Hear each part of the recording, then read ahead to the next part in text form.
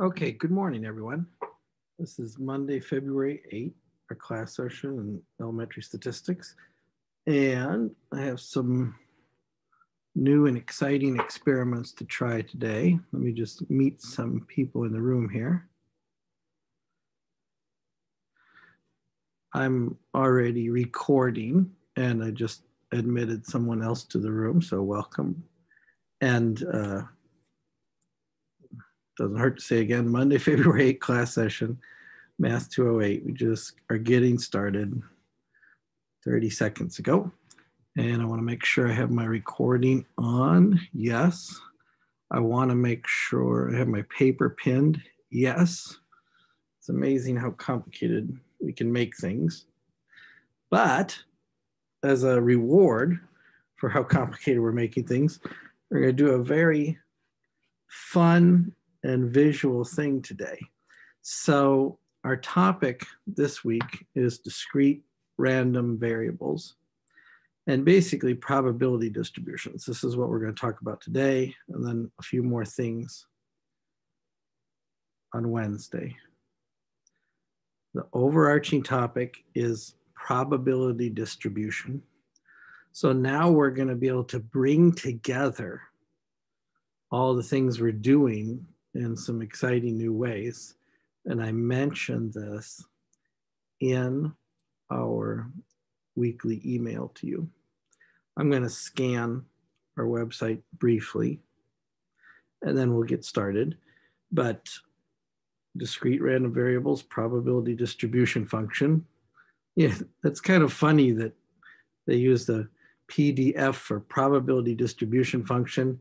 And nowadays, when someone says PDF, you think of portable document format, which is, if you know the Geico commercials where the person is trying to coach people not to be their parents.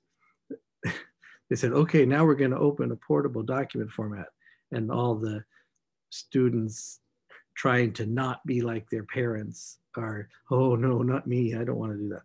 So in common everyday language, PDF has come to stand for portable document format, a format for trading documents easily on the web, printing documents easily. But before it was known that way, it was known as the probability distribution function in mathematics. We'll interpret what mean and standard deviation mean in this context. And we'll do a fun experiment in Excel. And then I'll post that Excel spreadsheet to our website so you can experiment with it yourself. And then I'll also show you how to graph and interpret this on a calculator. So fun to graph things in Excel, fun to graph things on the calculator. The calculator has that advantage that it's kind of always with you, almost. And it doesn't have to be connected to the internet. You can use Excel on your computer. Excuse me. You can use Excel on a phone. You can use Excel on a tablet. But yeah, if you want full access to all the Excel features, it's good to use it on a computer. And so you're not always lugging your computer around with you, but you can just throw your calculator in your backpack or your pocket pretty easily. Don't have to charge the battery. Although this calculator that we're using right here, or one of the ones I'm using, does have battery, has chargeable battery. It does not have, AAA batteries. So everything's becoming charging. So when we do this on a calculator, we're going to show you how to construct a really useful histogram. And then we don't want you to forget about the frequency polygon. And some of the ways that we've been talking so far, the frequency polygon was like a little brother who was being ignored, like, oh, this is cute, but this is not that important. Actually, frequency polygons are kind of useful, and we'll see why in a way later. But I just don't want you to forget how to make a frequency polygon. So we'll practice that again today. I'm reading your papers and I'll return them to you later tonight, tomorrow night, probably.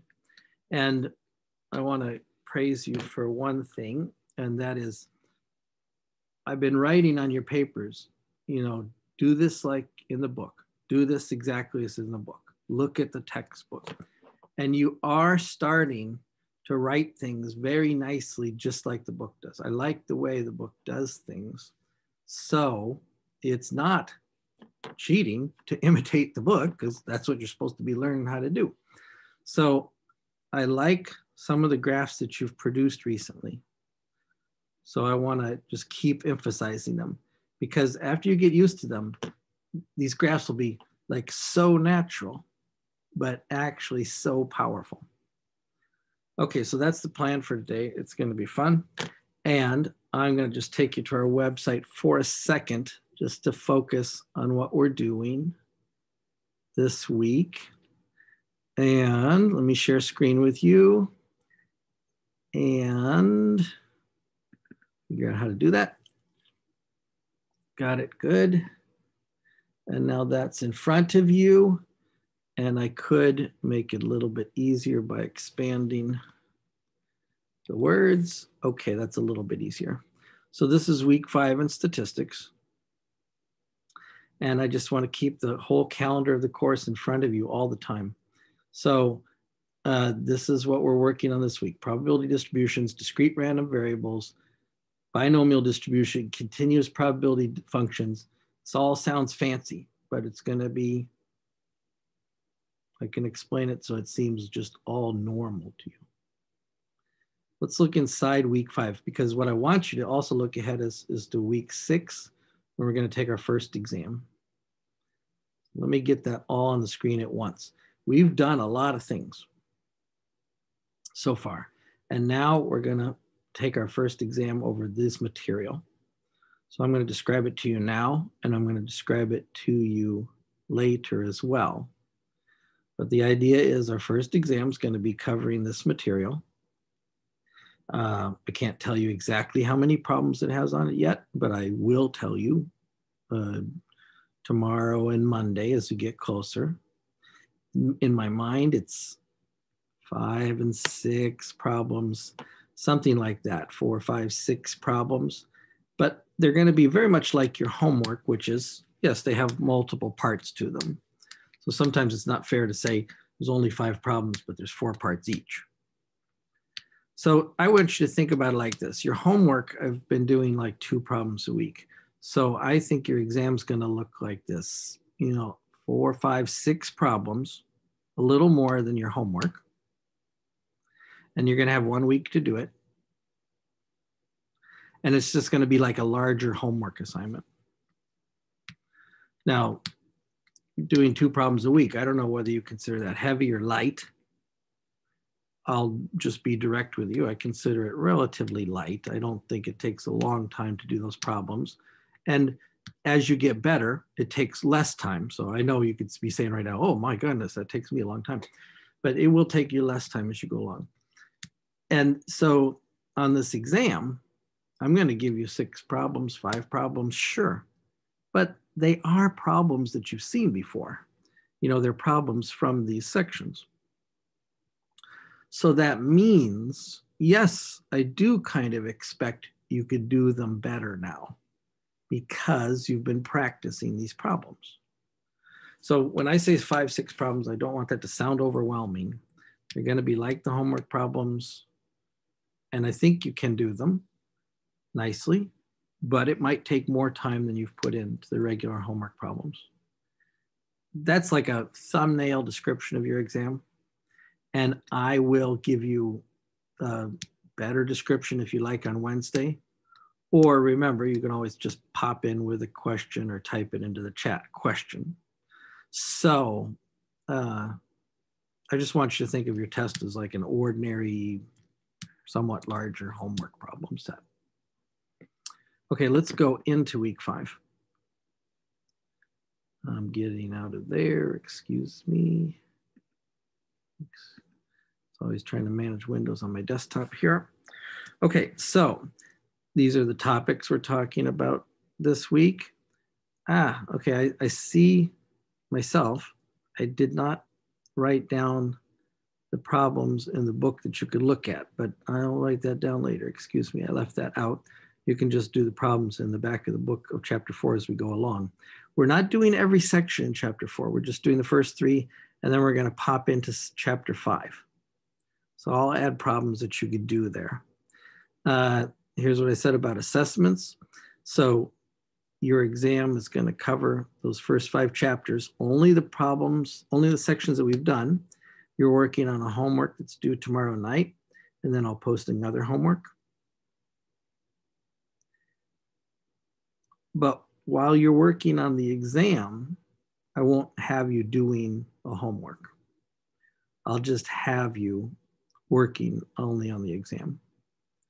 Okay, here's our ordinary stuff, like our office hour notes or class notes. I'll add space for that later today when I scan and post these class notes. I hope you find that useful. And then add in the videos here for our session. I want you to pay attention to this thing under technology where I put an Excel spreadsheet called binomial distribution. This is an Excel spreadsheet that we're going to use next time, where I do a nice little experiment that you can play with yourself too. So if you like, you can download this simply by clicking on it. It'll take you to a Google Drive, and let me make a list here. Now the Google Drive here, it gives little thumbnails of the stuff that you could download. Maybe sometimes it's easier for me to make a list. See, here's some spreadsheets that you could download, and I'll add to this with one that we're going to make today in class. But you can just download this by clicking on it. Excuse me. Oh, okay. It's interesting, and I'm using a browser here, but every browser nowadays tries to open a spreadsheet inside the browser window. Don't do that, because then you got less functionality. This browser that I'm using right now is Microsoft Edge, which I think is decent. I also use Safari frequently. I use Google Chrome less. I do not like some of the things that Google Chrome does from a security point of view, but that's a different topic. You can ask me later. But do not manipulate the spreadsheet in the browser window. Just click this little download button and download it to your computer. And then you could open it up with the Excel program on your computer. You might know, if you need some help with this, I'll help you, that as a student at Delta College, you have free access to Microsoft Office products. So if you didn't know that, or if you didn't use that, just let me know and I could direct you to how you could do that, just because you have a Delta College username and login. Okay, so later today, look under this technology section, I'll add another spreadsheet demonstrating what we did today. Okay, that's what I wanted to show you on the spreadsheet. So I'm going to stop sharing screen. I'm going to go back. And I also want to do one more thing before we get rolling. And that is, I want to do a little experiment today with my video where I'm actually using this whiteboard. Now, you have seen in the meetings, if you're watching this, the whiteboard is a meeting participant all semester in a way, but I don't always refer to it and use it. And that's because, I'm not always comfortable with every technology. So here, let me put this whiteboard on the screen right now. By on the screen, I mean, I am recording it right now. You can focus on the paper or the whiteboard or my funny blue icon. You, if you're attending the Zoom meeting live, can focus on anything you want to focus on. But I would like to practice recording on this whiteboard today, so I've written part of the example we're going to do. And then I want to make sure that this records nicely, not because I want to stand in front of the camera, because maybe I'm a little bit camera phobic, but sometimes it just might be easier to write things on a board. So, and I'm not going to do this a great deal, but when I do this, I can stand in front of the board, I can look at the camera, and now I'm looking at you in the eye. But if I turn around and write on the board, I'm not looking at you in the eye anymore. And I also want to show you this, that I've tried to set it up so that I could look at anything you show me on just an old television monitor. And I don't know, it's just an experiment and it may not be useful, but let's try it. I'm very sensitive to the fact that when I'm talking to you and I'm pointing to the television monitor and you see an infinite collection of Davids pointing at the television monitor, I'm very sensitive to the fact that I'm not looking you in the eye. And that is not excellent for communication. I understand that, but if I turn to look at you in the eye, this is very wonderful and personal, but then I don't see what you might be showing me on a paper or a screen. And that's what I want to experiment with sometime. I'd like people to also share more paper and screen with me. I know there are a lot of built-in features to Zoom that allow me to do that, but sometimes they're less than real time or they're less than best. And I'd like to try to make things more personal if I can. So when I'm looking at you, that's wonderful. All I see is a camera lens. I don't see your face. When I'm looking at the TV, I could see possibly up here your face or your paper, but then I'm not looking at you. So let's just consider this to be emerging technology. Don't be upset or put off if I'm not looking at you, okay?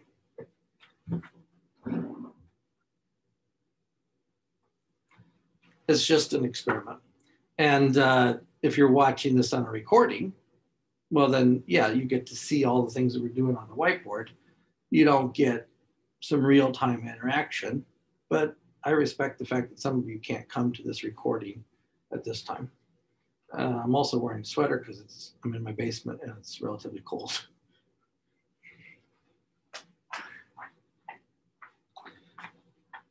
Okay, so I'm gonna walk away from that board and go back to my paper and let's roll. So, thing that I don't know yet, and I'll have to, that's why I'm calling this an experiment, is I gotta make sure that everything is recorded exactly as I want it recorded. So if I make a mistake and record my funny blue icon for 30 minutes, that's gonna be disappointing. But there's only one way to learn, and that's just to do it. Okay.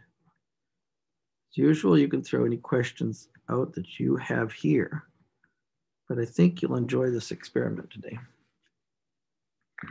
So let me tell you what a discrete random variable is, and then let's do it and actually build the stuff. And I think it's like this a lot in mathematics, that people use a fancy word, and then if you don't do this all the time, maybe you're intimidated or put off by the fancy word. I don't want you to be intimidated or put off by the fancy word. I just want you to learn what the word means, and then you're using it just like everybody else. It's like watching the Super Bowl and someone says, "Oh, the PTA is good," although nobody ever speaks like that. But in football statistics, I forgot what PTA stands for. Anyway, it was fun to watch Super Bowl. But people speak in jargon all the time. Don't be intimidated by jargon. Just try to learn what they're talking about when they say in baseball, RBI. Or baseball's got a lot of statistics with just abbreviations in them. So let me tell you what a discrete random variable is. And I don't always do this, but I'm going to do this simply by sharing a paper with you that I've already written. And the reason why I'm doing this is because I'm going to copy this paper into our handout. And now you see the paper on the camera in the recording. And I'm also experimenting here because the point is it would take me 15 minutes to write this out for you, but I've written it out ahead of time. So we're in chapter 4. Exactly what is a discrete random variable? I'm also sensitive to people shouldn't just read slides to you, right? But if you're watching this video now or later, you can review this and read it at your own speed, even if I talk it now at my speed. So remember these things. When someone talks about discrete data, they're talking about data that you can count. How many buffaloes in the Yellowstone? How many home runs did Miguel Cabrera hit last season? How many strikeouts did Nolan Ryan have in his career? Things you can count. A random variable is something that describes the outcome of a statistical experiment or just an experiment in general in words. And the idea that it's describing the outcome of an experiment in words is really important. So random variable can mean anything that you're observing. I'll give you an example in a second. In the math class, in this math class, in statistics classes, it's very common when people want to describe an experiment with a random variable that they use a capital letter like X's and Y's for random variable, an experiment. And they use lowercase letters for the values of the random variable. I'll give you an example in a second. So this is the key sentence. I really like how the author presents this. I keep numbering my pages. So think like this. If capital X is a random variable, then capital X is something that is written in words. And if little x is the value of a random variable, then little x is given as a number. Let me tell you an example right away. So let's say I will do an experiment where I will toss a coin 3 times. So there, I just described an experiment to you in words. So this X right here,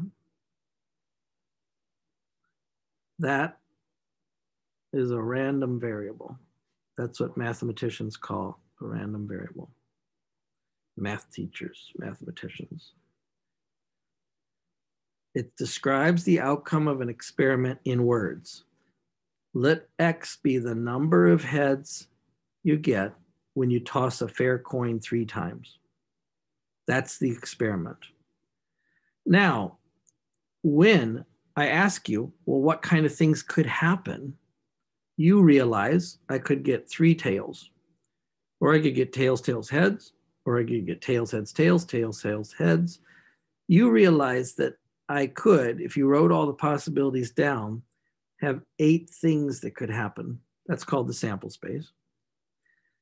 But the little x right here, remember the experiment was how many heads I could get.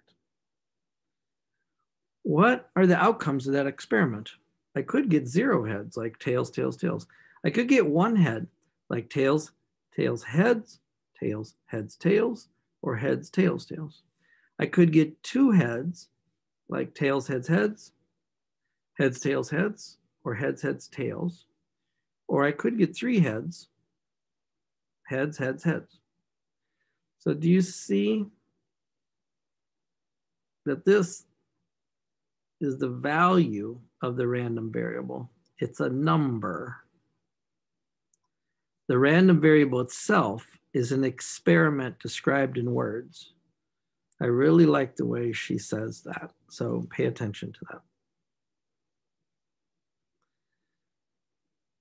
This X is called discrete random variable.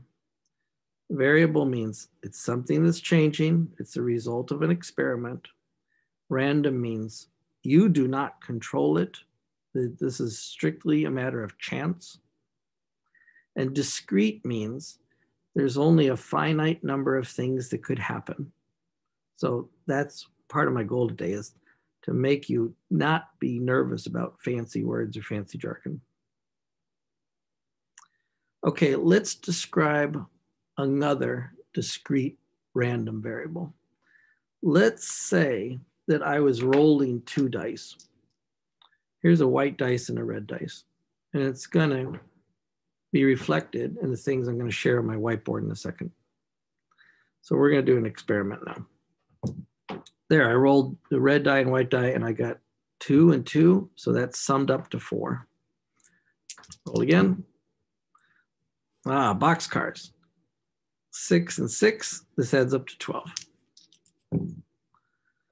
6 and 3, this adds up to 9. 5 and 3, this adds up to 8. So you get an idea of what could happen if you rolled 2 dice, red dice, white dice. They could be the same color. I just made them different colors so that you could focus on one or the other. Okay, so what if I said our random variable, let's do an experiment. When I say let's do an experiment, it's very much like me saying, let's create a discrete random variable.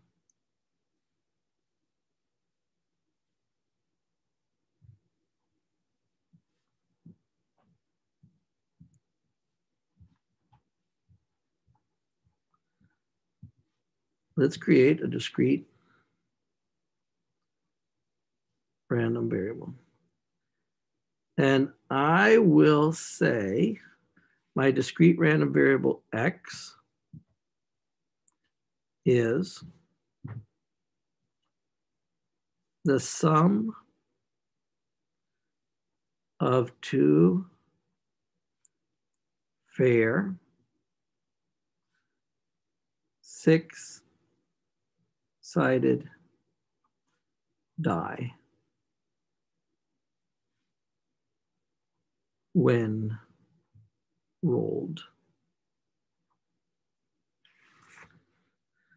That's an experiment that I described in words. And because you've rolled dice before, dice is plural, die is singular.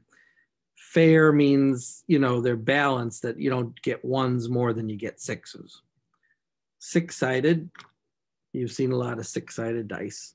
They look like little cubes. And 2 of them means I'm rolling 2 of them together. So do you see, even if this is a simple experiment, you see what the experiment is, you understand the experiment, and if I gave you a pair of dice and said, go, you could perform this experiment. So this qualifies as a discrete random variable. I do want to say this about notation. Sometimes when you write capital X's and little x's, it's hard to tell the difference. Is that a capital X or a little x I just wrote? If that is a problem for you, and if it's a problem in the way I write, you can write capital X like this, almost like a Roman numeral X. On a printed page in your book, it's kind of clear what's a capital X and what's a little x mostly. But if it's a problem for you here, I'll write capital X like that, or you could write little x with a curl in it and capital X without a curl in it. So everybody has different ways of writing. You have to get used to the different ways of writing. Okay, now let's think about the values. What are the values? of this discrete random variable x.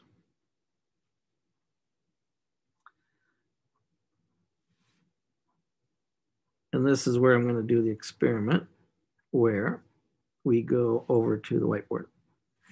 So that means I got to physically pin the whiteboard over there. Got it.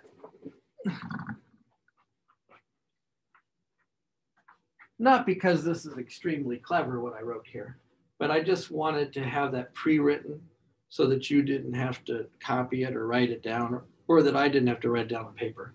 So here I'm thinking, here's an experiment, sum of 2 dice. So I abbreviated my experiment, kind of. Here's a red die. Here's a white die. I use blue color for that. The red die could show up 1 through 6.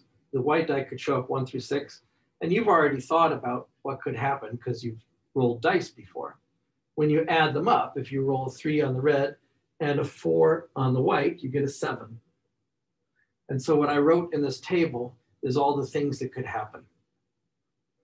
And then you also know this because you've rolled dice before, playing Monopoly or something like that, or Risk. I like to play Risk.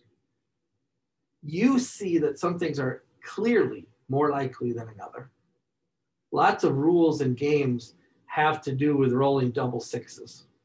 Either you get benefits when you roll double sixes, or you get penalties when you roll double sixes. If you roll a 6 and a 6, it adds up to 12. You know that. But do you see how rare 12 is? That's why a lot of games give you benefits or penalties for rolling 12. You also know that it's very hard to roll a 2 because 1 plus 1 is 2, and that's the only way you can roll a 2. So this chart tells you, excuse me, what is most likely and what is least likely. You see that the most likely number to roll is a 7 because there are 1, 2, 3, 4, 5, 6 ways to roll that. And so in a game like craps, if you've ever played games of chance, 7, a sum of 7 has an important purpose in the rules. So I'm going to write this like this. The probability of getting a 7. You can understand that notation. There are 6 ways I could roll a 7. I see from this entire table that there are 36 things that could happen. So you know that the probability of rolling a 7 is 1 out of 6. You could say 6 out of 36, and I wouldn't mind that either. You could also express this as a decimal, and I wouldn't mind that either. Now, in my mind, I have to think what decimal that is. I round it off. 1667. And remember, we're going to use this rule right now that let's use 4 digits for probabilities unless someone tells us otherwise. Now you also know that the probability of rolling an 11, let's just count that. That's going to be relatively rare. There's only 2 ways you can roll an 11.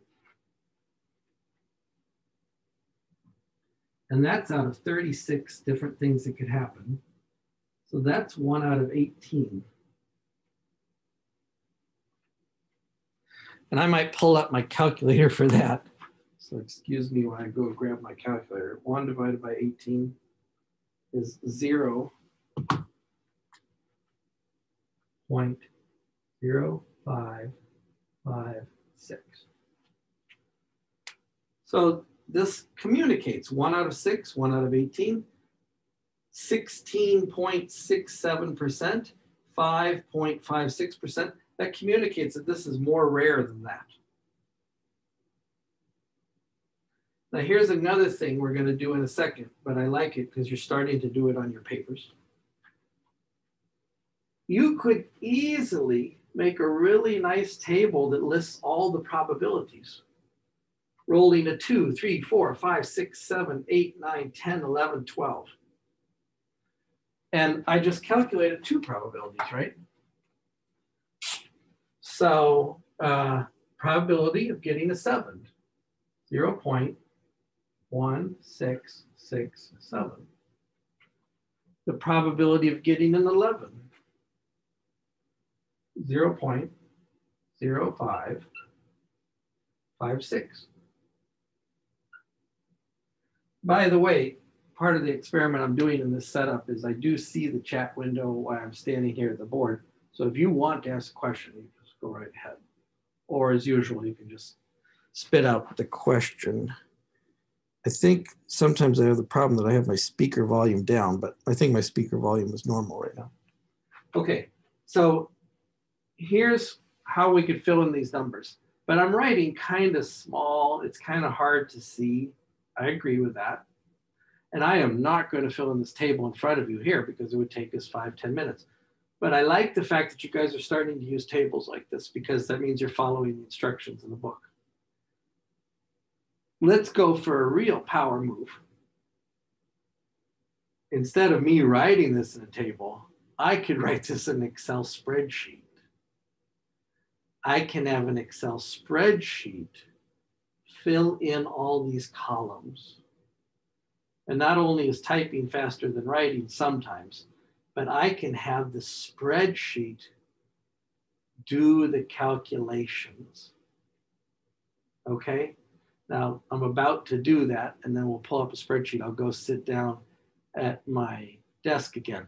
But here's where we are. If you understand the experiment, you know all the things that could happen. You know how likely each one of these things that could happen. You could fill in every single value in this table. And then you could discover what the mean is. You could discover, in a sense, what the standard deviation is. We're going to get to that later. But in a sense, because you've already rolled a lot of dice, you know in this problem what the mean is. You have equal chances throughout this table, above and below 7. The most likely outcome, the thing that happens most often in this game of rolling 2 dice, is that you roll a 7. Doesn't mean you only roll 7s. Doesn't mean you never roll 12s or 11s. It just means this is what you expect over a long period of time, that you'd have 7 most often, and that the average value of all your rolls would be 7. You see that? 2 plus 12 is 14, right? So those two equally unlikely things average to 7. 2 ways to get a 3, 2 ways to get an 11.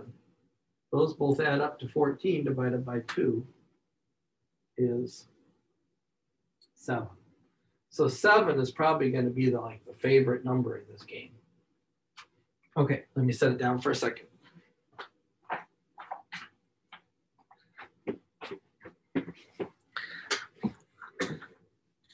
Now let me go back to this paper and say this last word right here, because we're talking about section 4.1 right now.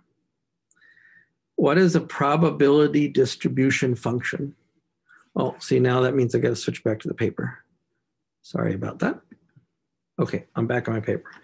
What is a probability distribution function for a discrete random variable? A discrete probability function has 2 characteristics. Each of the probabilities is between 0 and 1.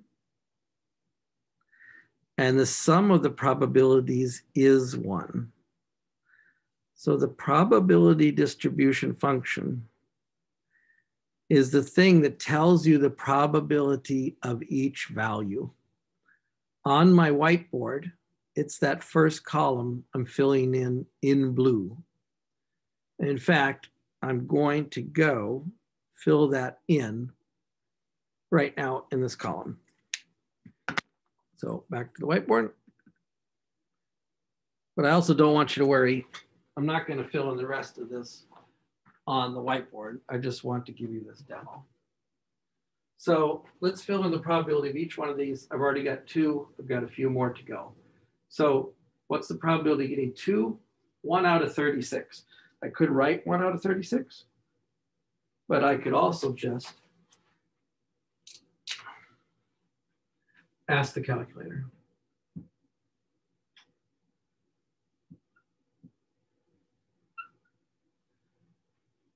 What's probability of getting a 3? 2 out of 36?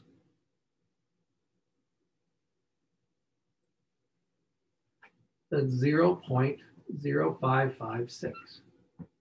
Oh, notice that's the same as the probability of the 11. So that's even better. I don't have to fill in this whole table because the 3 probability matches the 11 probability. That means I only have to do like half of this and fill in the others. 12 probability, 1 out of 36. It's going to match the 2 probability. So that's another reason why I'm not afraid to do this table by hand. So let's fill in the rest of them here. What's probability of 4? 4. Give me 3 ways to do that out of 36. So 3 divided by 36 is 0.0833. And that would also match 10. There are 3 ways to get a 10.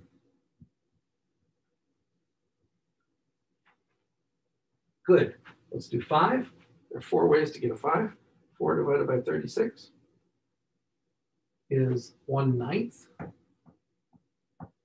which is a decimal like that. And 9, there are 4 ways to get a 9. Like that. Just one more to go. And we do 6 divided by 36. I'm sorry, 6 is 5 ways to get a 6. I do 5 divided by 36. 0.1389. That must also go for 8. 13.89% of the time, I get an 8. Notice how 7 is the biggest number here, even though it's not such a big number. And if I added up all these numbers, that's what I mean by probability distribution function. This column is the probability distribution function. And now we'll go back to my paper to see what I wrote. But what did I say a probability distribution function was? It has the characteristics that every number is between 0 and 1. And if you add up all these numbers, you automatically get 1. Now, I'm not going to add these up physically in front of you. I'll have a computer do it in a second. So, but I'm telling the truth that these add up to 1. You could physically add all these numbers to get to 1. Remember, sometimes there's a rounding problem. Like we might have rounded here. We rounded all these numbers just about. So there might be a little bit left over, like an extra digit here or less digit there. But the idea is this adds up to 1. Okay. So back to paper. Zoom, zoom, zoom. That is what I said right here. A probability distribution function has 2 characteristics. That means I'm describing it to you. Each probability is between 0 and 1, and the sum of the probabilities is exactly 1. Now I'm going to go over to another sheet of paper.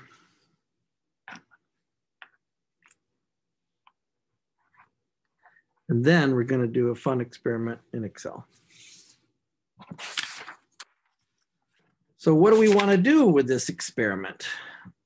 Well, you know the questions that are on your mind right now. Oh, what happens most often? What's the average number I get when I keep rolling dice many, many times? You already know the answers to this because you've rolled dice many times, but I want to show you how to work it out in math language. So we're talking now about the expected value, but in statistics, we know this is the mean. When I say to you, if you keep rolling this over and over again, and you added up all the numbers, and you divided by the number of rolls, what would you expect the average to be? Sure, I'm going to roll some 6s. Sure, I'm going to roll some 5s. But you have this intuitive feeling that in this game, the average over long term is going to be 7. The most frequent number is also 7. What did we call the most frequent number? The mode. So mean and mode are the same in this case. That's going to be interesting in a picture. So when I say expected value of a long-term average, some of my paper got clipped off there. Sorry, long-term average or mean. It's the average that you would expect over a long period of time. Here's another fancy statement right here that's going to be important to you. It's called, people throw this around as if it means something. It's important. It is important. The law of large numbers. But it sounds more important than it is. It's kind of like common sense. The law of large numbers just says that if you keep repeating that experiment over and over and over again, then what you see happen is going to match the theoretical probability of what happens. It says that the difference between the theoretical probability and the relative frequency of the event approaches 0. So I'm supposed to roll 7 1/6 of the time. If I roll 6 dice, there's a 3, there's a 4, there's a 6, there's a 6, there's a 3, there's a 9. I just rolled the dice 6 times and I got no 7s. That's kind of funny, right? But that does not change your belief that if I rolled the dice 600 times, I might get 100 7s. That's what you'd bet money on, or something close to 100 7s. That's what you'd really bet money on. Now here's the problem. I can roll the dice 6 times in front of you. I cannot roll the dice 600 times in front of you. But now we're going to do the spreadsheet. That's where the computer gets cool, because I can have the computer roll a dice 600 times in front of you. And let's check it out. So let me see what I'm going to do right here. I am going to share my screen with you. I think I'm going to open up an Excel spreadsheet.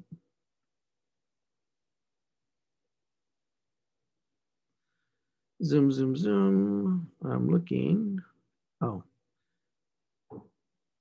I don't have one prepared. I'm just going to open one up and fill it up with you so you can see it. And then we'll post it on our website so you can play with it. So here's an Excel spreadsheet. I want to make sure you see it. So I'm going to share it with you. I'm going to go and share it with you. Got it. Now we all see it. Now I'm going to make it a little bit smaller. Good. Now I'm going to start to fill it in like I filled in the whiteboard. So I know I might be doing some fancy Excel things for a second, but don't worry about that. You can take this home with you and experiment yourself. So let me first of all see if I can make it kind of larger so you can look at it easier. Maybe that's a little bit easier. Let me type what I typed on the board. I'm not going to try to decorate. I'm just going to try to type. There's an X. That's a lowercase x. There's a P of X.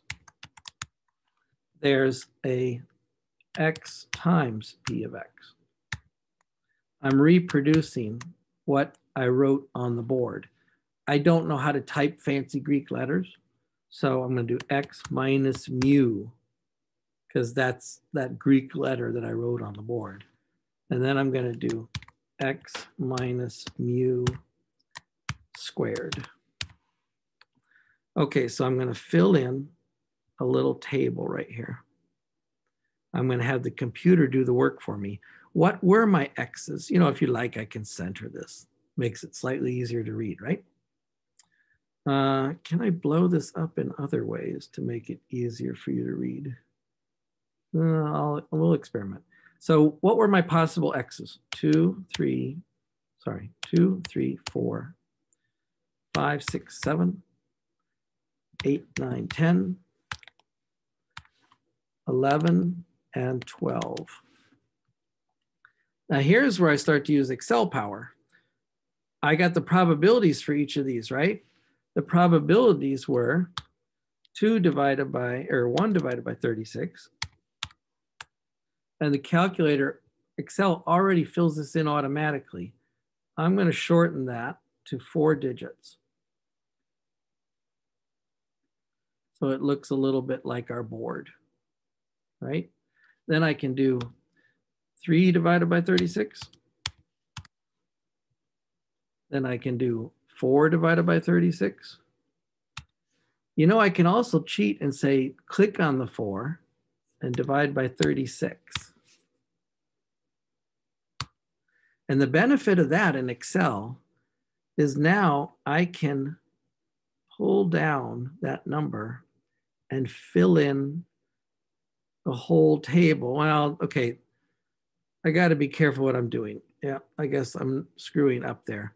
I'm not talking about 2 divided by 36. I'm talking about the number of times I could get a 2. There's only 2, so I better retrace my steps. There's only 2 ways to get a 3. Now I'm filling the table. 3 ways to get a 4. 4 ways to get a 5. 5 ways to get a 6.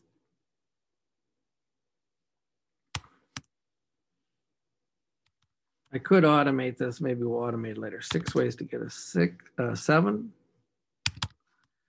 And then I could copy these and put them in the other locations.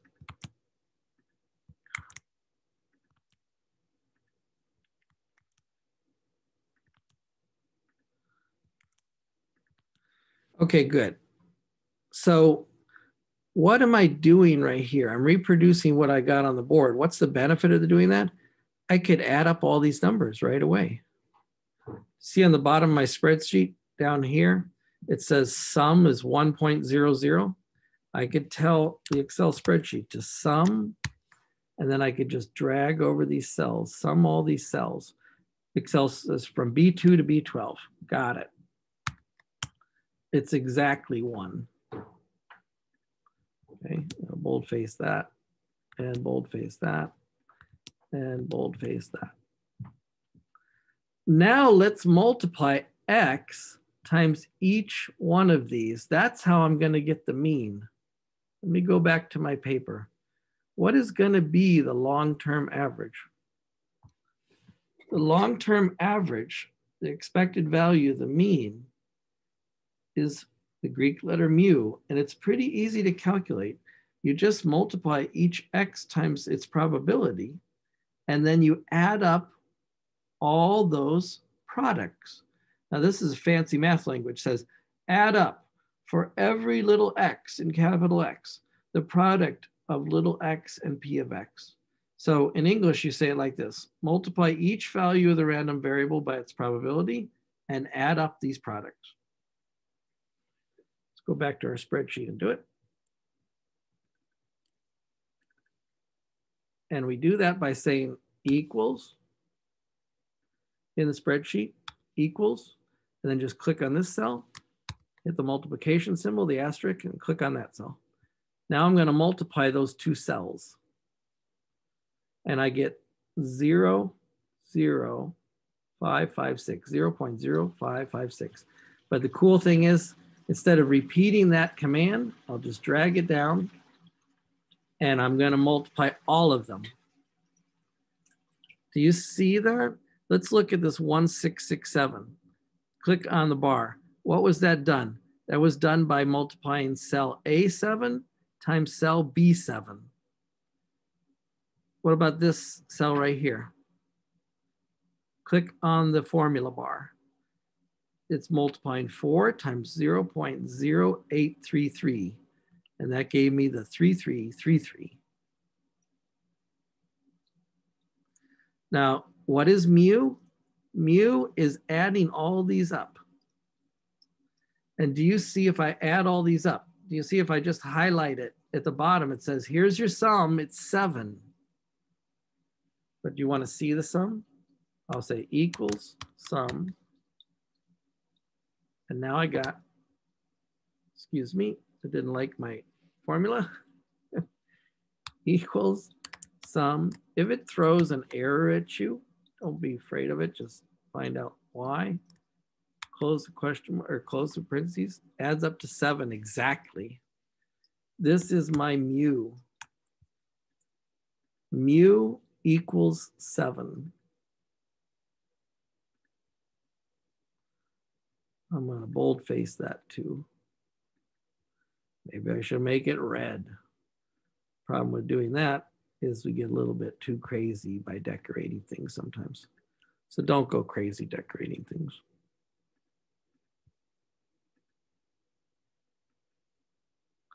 So now you know that when you roll the dice many, many times, you should expect the average to be 7. Let's go back to the paper. Let's remember what standard deviation was. Here's the instructions for standard deviation. Standard deviation says you multiply the square of the deviation of each value of the random variable by the probability of that value, and then you add the products and take the square root. Now this is the same standard deviation we've talked about before, but expressing in terms of probability makes the formula look a little bit different. So let's say in English what I just wrote here in math. You take the deviation from the average. That's the x minus 7 or x minus mu. You square it. Then you multiply by the probability of that value. Then you add them all up for every x in your experiment. And then you take the square root. This is called the standard deviation.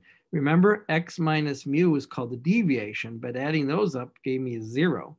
I want to know how far away from the average should I normally expect I'm going to be. I know I'm going to roll some 11s. I know I'm going to roll some 2s.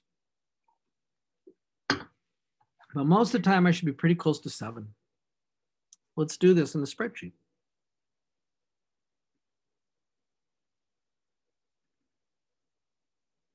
So what do I have to do right here? I could just say each one of these x's, I'm going to subtract 7. I could do that by myself, or I could do that with a formula. Let's do it with a formula. 2 minus 7. And that's -5.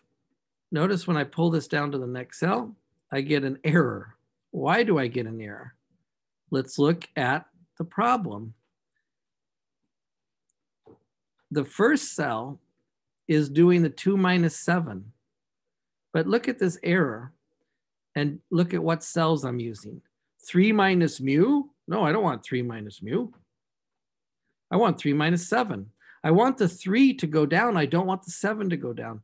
And the way you do this in Excel is by putting a $sign in front of that row number 13.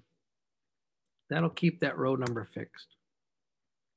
Now when I pull down, I get 3 minus 7 is 4, negative. See, 2 and 7 makes -5. 3 minus 7 makes -4. This is good. Now I'm ready to do all the calculations exactly. Puff. This is what I can do with a calculator Excel that I don't want to do all the time with my pencil and paper. Now let's square each one of these numbers. You know that -5 squared is 25, but I don't want to do it. I want the computer to do it. So I'll take that cell and square it. And I get my 25. Now I'll just pull this down. And what does Excel do? My goodness, it just squares every number for me. Now, what am I supposed to do? I'm supposed to multiply those squares by P of X, which is over here in this column, right? So I want to multiply the P of X column times the deviation squared column. So I guess I'm going to need a new column here. Let's write it. X minus mu. I'm writing the title of this table right here. I'm not writing the formula. I'm just writing the title of the table so I can keep track of it later. It kind of takes up some space, so I'll make that column wider. And now you know what I'm going to do with my formula. I'm going to tell the calculator, I'm going to tell Excel to multiply this number 25 times asterisk this number 0278. Get some crazy number there, right? So let's first of all make it just 4 digits so we don't get distracted by the number of digits. But you see I'm rounding off. And then let's drag it all the way down. There's the magic. Automatically, all these numbers are filled in. You could check by hand that it's actually correct. Maybe you should. But these are the correct x minus mu squared times p of x. Now let's add these together. I want to add this whole column together. So I say equals sum and hit return or hit the parentheses to hit return. 5.833. Now remember, that is not standard deviation. I want the square root of that number. This number, before I take the square root, happens to be called the variance. And we might talk about that later. It's not the most important thing right now, but just know that the variance is what happens when you add the deviation squared times the probability of each event. What I want is called sigma. That is the standard deviation. And that is equal to the square root of the variance. And I can write that in a formula.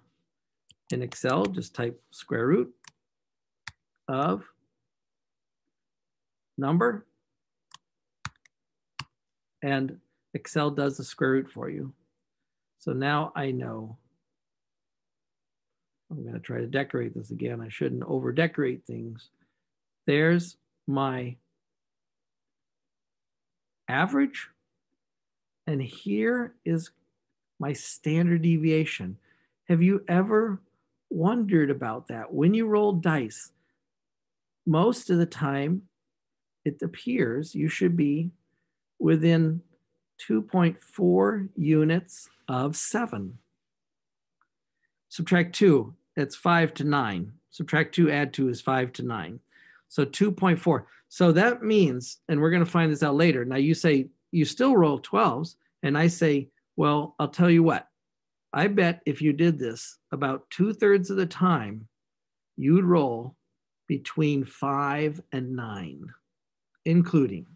So let's do 6 more experiments. This is the part that's fun. You can do this yourself. So if I roll this dice 6 times, there's a 7, my first 7 of the day. There's a 5. There's a 4, loser, not between 5 and 9. So that's 2 winners and 1 loser. There's an 8. Sorry, there's an 8. You have to trust me. That's between 5 and 9. So now I've rolled 3 things between 5 and 9 and 1 thing not. There's a 6. That is between 5 and 9. There's a 7. That is between 5 and 9. I just rolled the dice in front of you 6 times, and 5 out of the 6 times, I was between 5 and 9. I was close to 7. That's not a proof of anything, but it's an understanding, in a way, of what this number called sigma, standard deviation, means. Let me write that in there. Standard deviation. But now we're going to have a lot more fun. This is called mean, or expected value.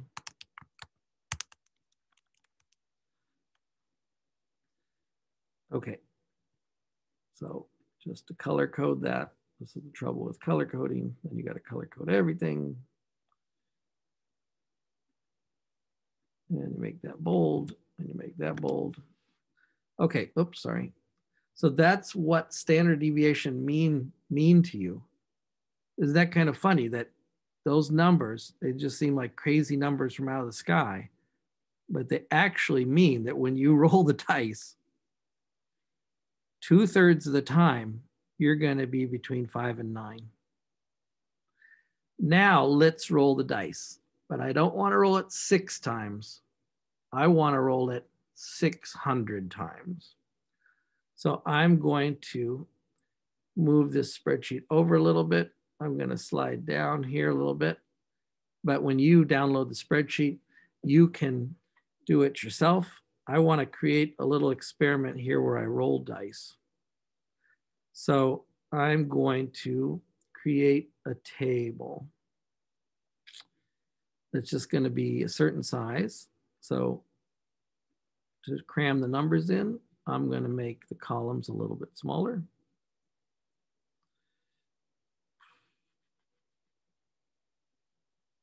It doesn't particularly mean what size I'm going to make them. So let me show you how to make a dice roll in Excel. You use the command called random.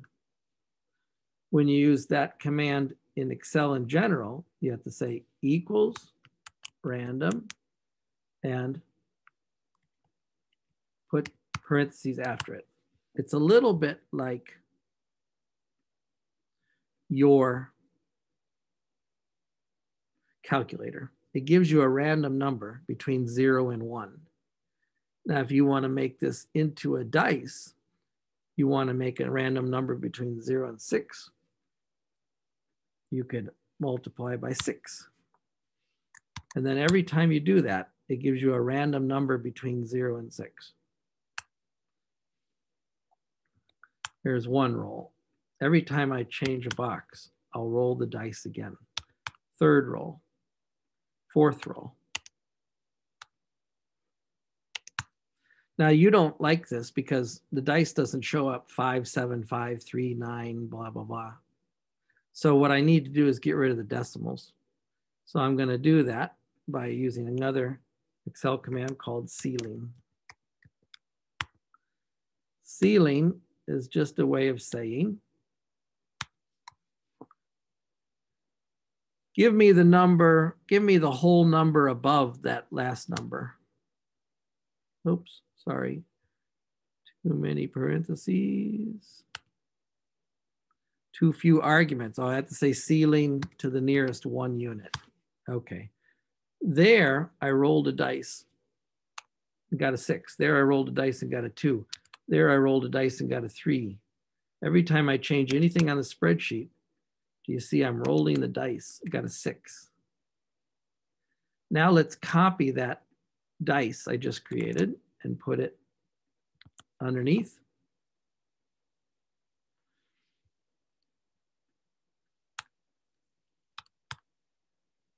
Excuse me, I'm going to copy the dice. I can just drag it down.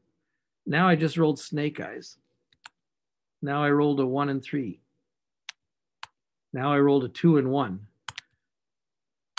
Now I rolled a 1 and 6. Now I rolled a 3 and 1. I'm rolling too many ones. I don't like that at all. Am I doing this legally? Yeah, I got the same command there as I got there. But now I'm rolling a pair of dice, and let's add them up right here. Take the sum of the 2 dice above me. There's a 9. Again, there's a 2. Again, there's an 11. Again, there's a 6. So now I've created 2 dice being added up together, right? Now you're not impressed yet because I said I was going to do it 600 times. Well, here's how I'm going to do it 600 times. Let's take these 2 commands and put them together in one box. So let me put 2 dice in one box by copying that ceiling of a random number between 1 and 6.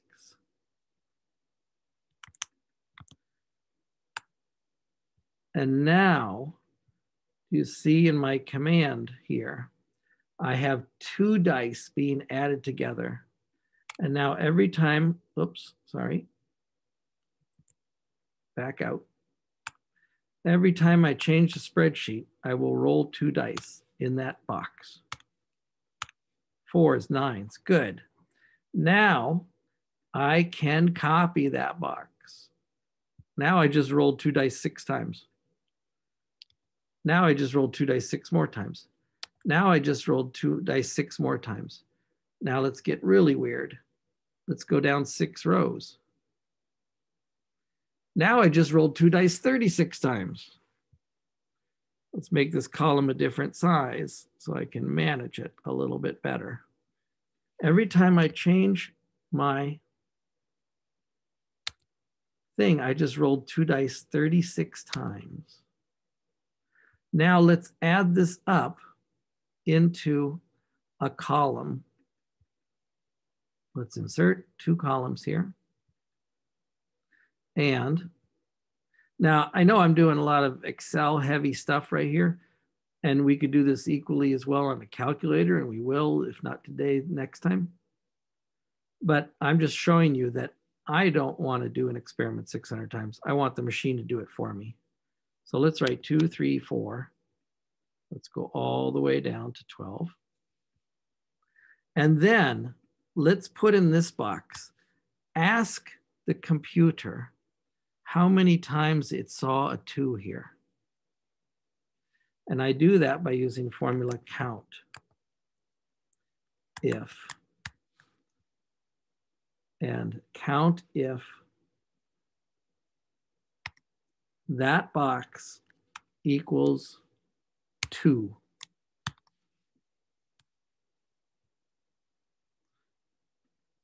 Did I not put it in quotation marks? That's why you have to download my worksheet. So look at the box that I just rolled. How many 2s do you see in that box? Once here, and the computer says there's 2 2s. Do you see another 2? Oh, there it is right there. But watch, and I changed this sheet. Now I only rolled 1 2. Where is it? It's right there. Let's do it again. Now I rolled 1 2. Let's do it again. Now I rolled 0 2s. There's no 2s in here. But I want to have the calculator add everything.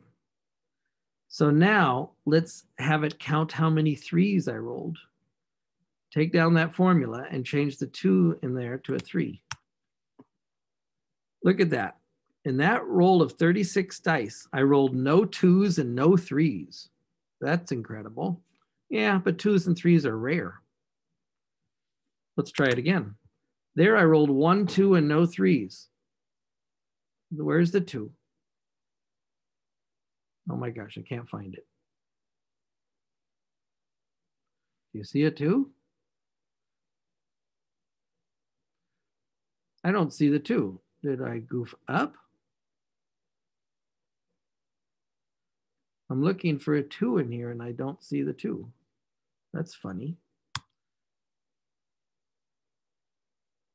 Let's try it again. I have 1 2 and 2 3s. Here's my 1 2. Here's my 2 3s. Do I see 2 3s right there? Ah, so I see what's happening. The problem is, look in the formula. I changed that first cell to a 3. Now it's counting 3s. And I changed this cell to a 2. I switched the 2 cells. So I got to do a different way of counting. What I'm going to do in this formula is change this to equals, quotation marks, and put an and then put that cell right there. And it wants to correct my writing. So I say, no, let me correct my writing for you. Take out that thing. There. Now let's show you what that does.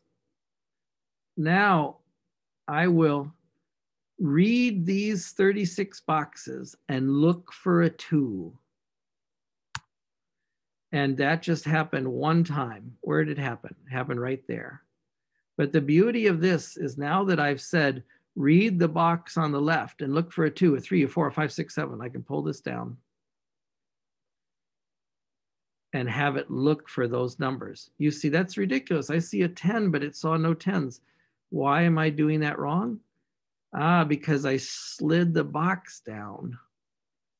So what I have to do is fix this box between M and R, between rows 2 and 7. So I need to put dollar signs in front of the M, the 2, the R, and the 7.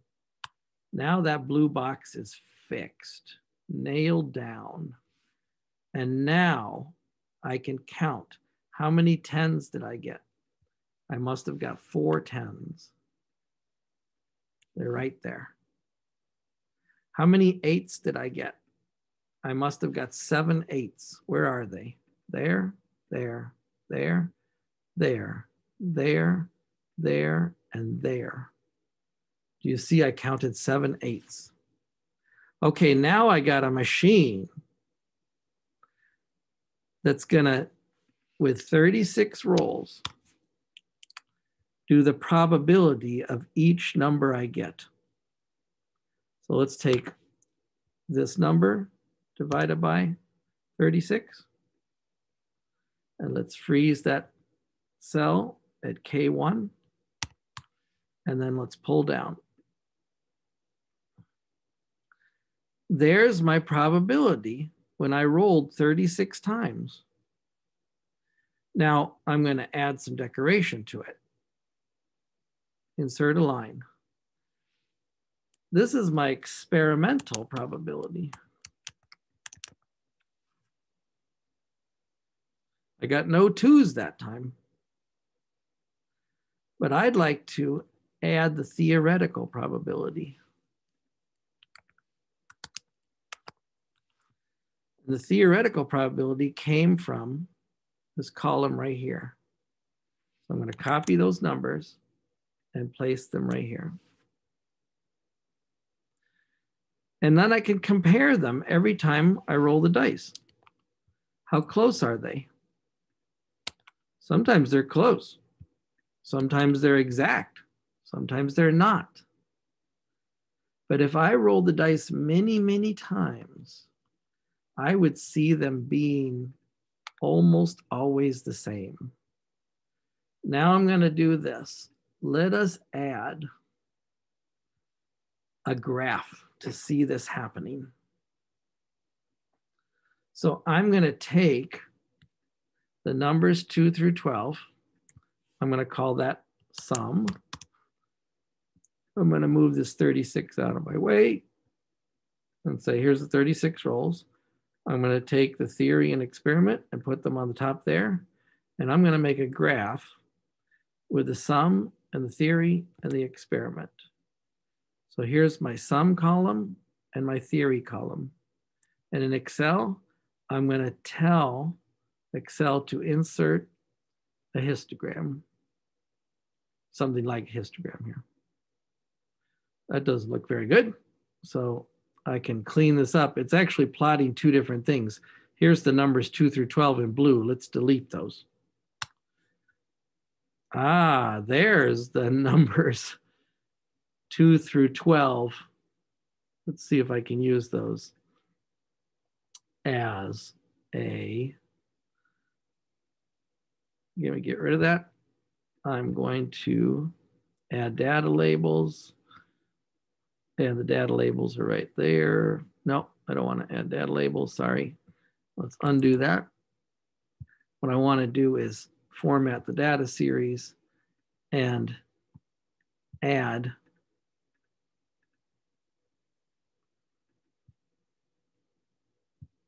nope, excuse me, get rid of there. Format the data series or select data. I don't want to do that. I always have to practice doing things in Excel.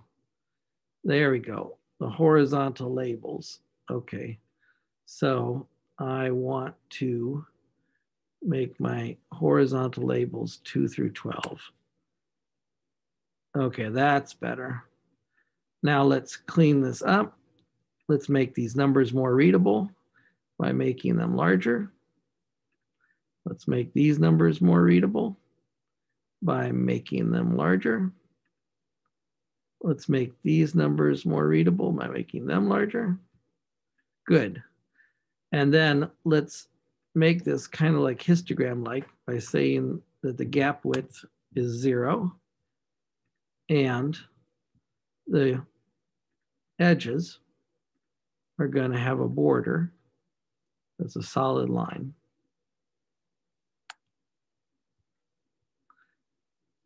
All these, sorry. Select all those columns, make the border a solid line. Good. Now you see this orange histogram. Now let's repeat it for the experiment. Let's take the sum and the experiment, and let's repeat inserting a column. But we're going to do it faster now that we know how to do it correctly. I'm going to get rid of these blue things. We're going to change these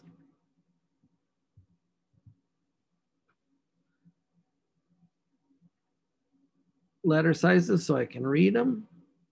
I'm going to decorate this exactly as I decorated the other one. And I'm going to make these larger. And we're running out of time, but let me finish this up here. I'm going to make the gap width 0. And I'm going to make these things, sorry, have borders to them, solid lines. Good, there's my experiment. Now, do you see that every time I do this, the experiment graph changes?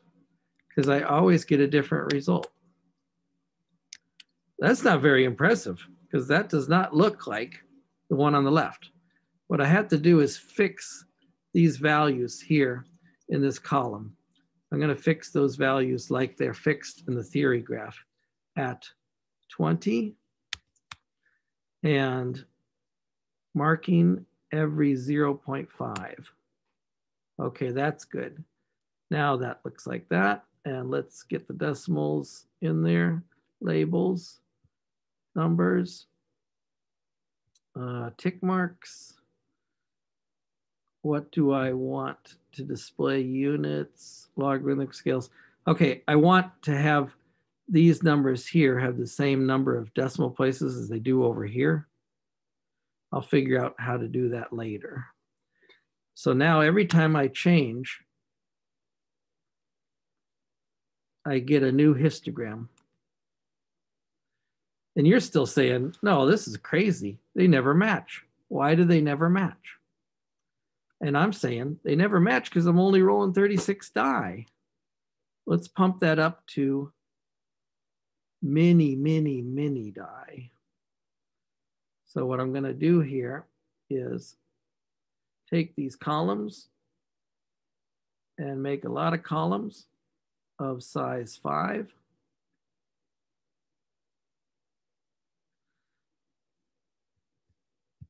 And then I'm going to take this dice roll and scratch it all the way out to over here. And then I'm going to roll the dice a lot of times, take that row and let's roll it all the way down the page for quite a while. Sorry. I'm going to just pull it all the way down the page. And let's see what I got here. I got lots and lots of die. Look at that. I'm rolling the die many, many times. How many times? I'll ask Excel to count how many times I rolled the dice there. From that cell, sorry, nope. I don't want this helper thing here. I'm going to move this down to there and over to there. Nope, not working. So count A from N3 to Where? All the way down at the bottom of this, which is BO45. I'm doing this kind of randomly, that's true. But let's write BO45.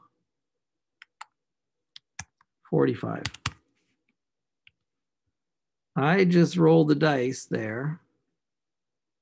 How many times? 2,322 times. And now, if I ask it to count the number of twos it sees in that space from N3